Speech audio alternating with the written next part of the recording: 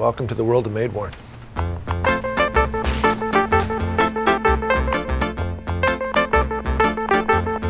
We make and sell clothing that looks like it's been your favorite piece for 20 years. A pair of jeans that has been around and worn for 30 years, what did that look like? And we recreate that by hand so that people can then have that without wearing it for 30 years. We do ready to wear here, cobble shoes.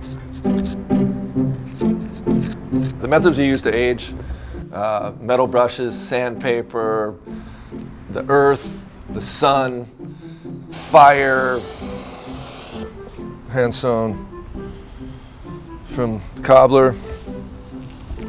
With our shoes, we bury those in the ground. That's one of the first processes after they're sewn. We'll put worms in some of it and different things. There's a lot of different chemistry and like things you put in, and they'll go to the bathroom and like whatever, not disgusting things, but all those ammonias and things create different things to leather.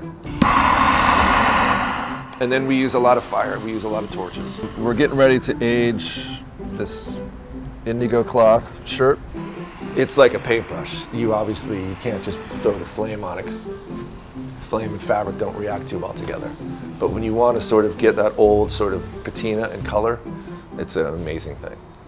And this is as much inspiration as far as what we can do as it is things that people can just take home as well. Tees are $160. We have leather pieces that go up to like $2,500, $2,600. Anybody can criticize anything that they don't know or understand.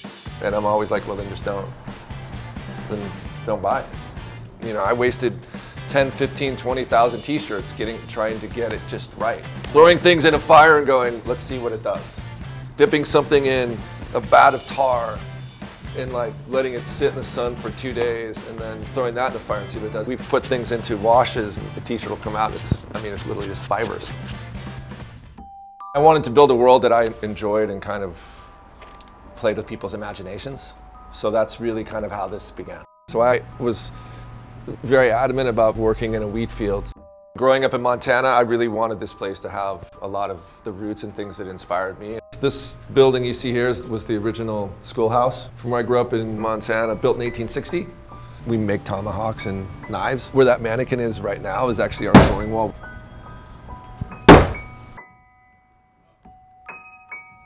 I don't look outside the world for inspiration. When I need inspiration, I actually go to I go to the mountains, and I actually go to the complete peace and quiet by myself.